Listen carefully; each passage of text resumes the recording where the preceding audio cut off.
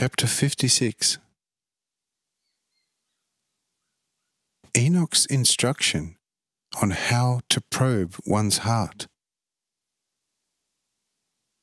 The difference between the light of the intellect and the light of the heart. Temporal love versus eternal love.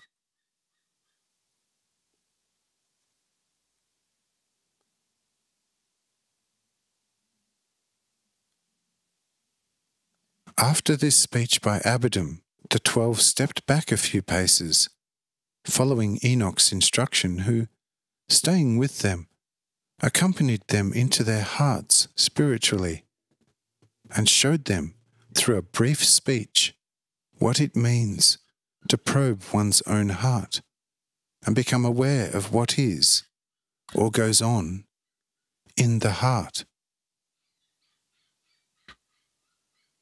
And this was his speech.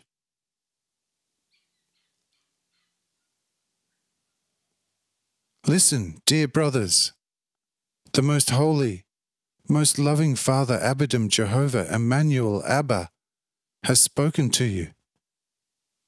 Having had to listen to your lengthy childlike praise, probe your hearts and tell me faithfully what you will find there. This was the meaning of the most holy speech.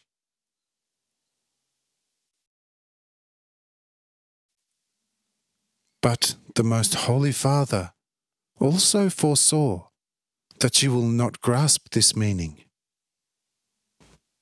Therefore, he instructed me secretly in my heart to guide you into your hearts, and thus also into the hidden meaning of these, his last words, which he spoke to you all in the end.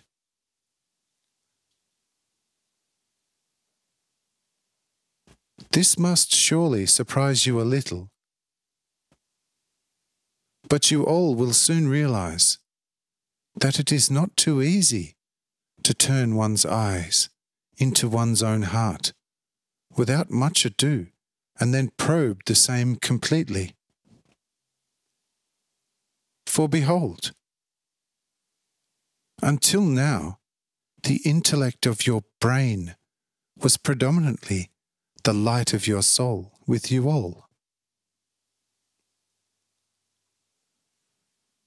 But the forever living Spirit, which dwells in the heart of the soul, and is the alone true, innermost, living light of life, has never been awakened in you.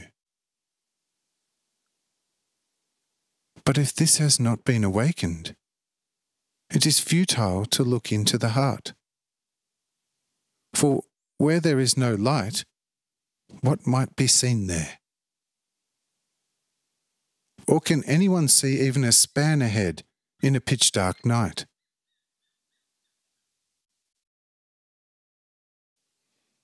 And this applies even more to the spiritual vision within one's own heart, where no one can see anything unless his spirit has first been actively awakened in him.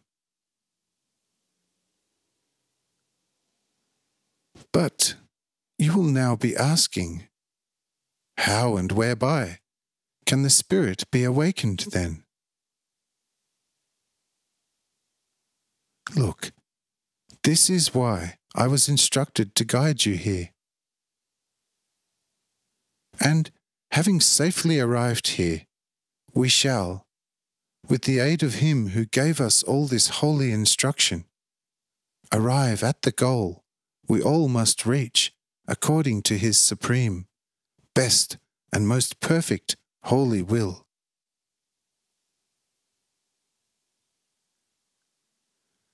This is the way and the sole means by which to awaken the Spirit.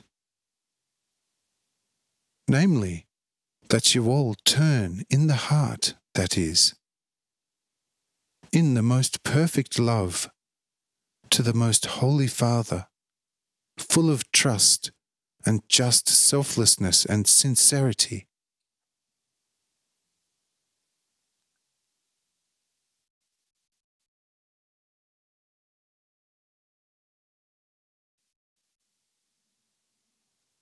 But when you will perceive that it becomes hotter and hotter in your heart, then watch your heart. For this is the time of ignition and light.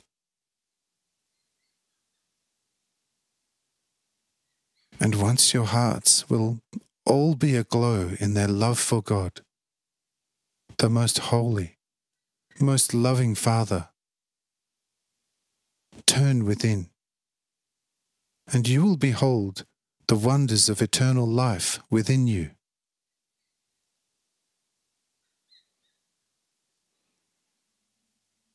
But take note also of this, namely, that you must not begin to love the Most Holy Father only because of this.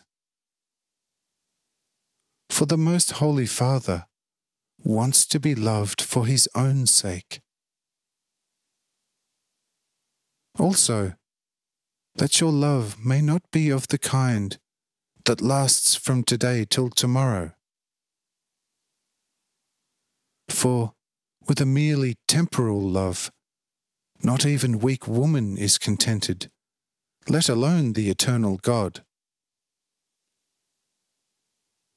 Your life will be like your love.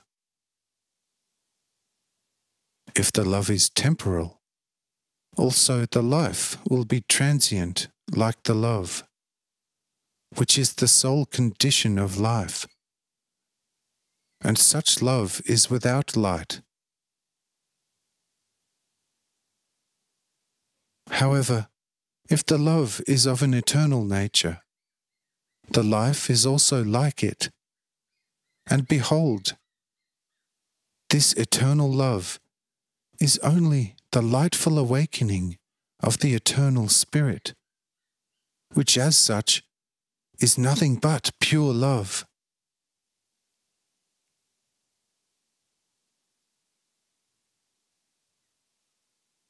Now you know everything. Do accordingly, and you will soon be quite capable of contemplating your innermost heart. Amen.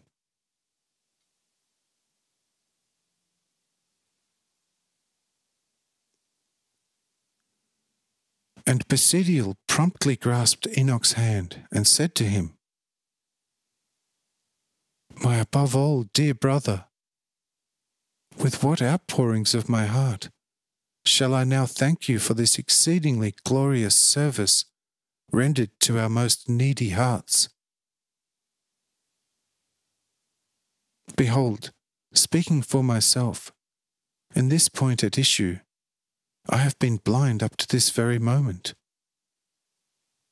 For, as you have gathered precisely, at least as far as I am concerned, until now, I have sought only to train the intellect and to analyze whatever I came upon, as I thought by myself. God's perfection differs from our imperfection merely where the alone supremely perfect intellect is concerned. Wherefore, we can approach God only through the exclusive development of our intellect. Here I need not stress to you with empty words that I then, owing to this misconception, never paid any attention to the heart. For you have, anyway, already well noticed the inclination of our hearts. But only now do I see how utterly foolish and futile this often horrible effort was. For of what benefit is to the dead all this vast knowledge? For 1,000 hollow breaths, the night would be indescribably better. But the living is not in need of worldly knowledge. Or what should the stone blind benefit from the light, and what the living, whose spirit is itself an exceedingly bright light. Behold, brother, this used to be unknown to me. But now that you have knocked at my breast through the Most Holy Father's grace, my heart promptly responded and said, Love, love, love is the great word of all existence.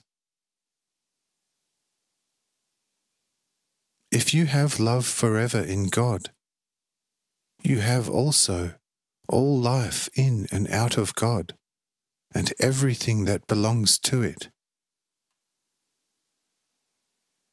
If you do not have that, you have then nothing but pure death within.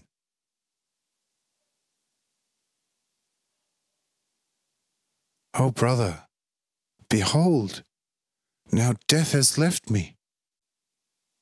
What immense gift you have therefore bestowed on me, and surely on us all, by revealing to us the main cause for our death. Of how much gratitude from us all you are therefore worthy. But now I know to whom all gratitude is due. So let me now rush to the Most Holy Father. But Enoch told him, just have a little more patience until the others will be like you, and you have become completely luminous in your heart. Amen.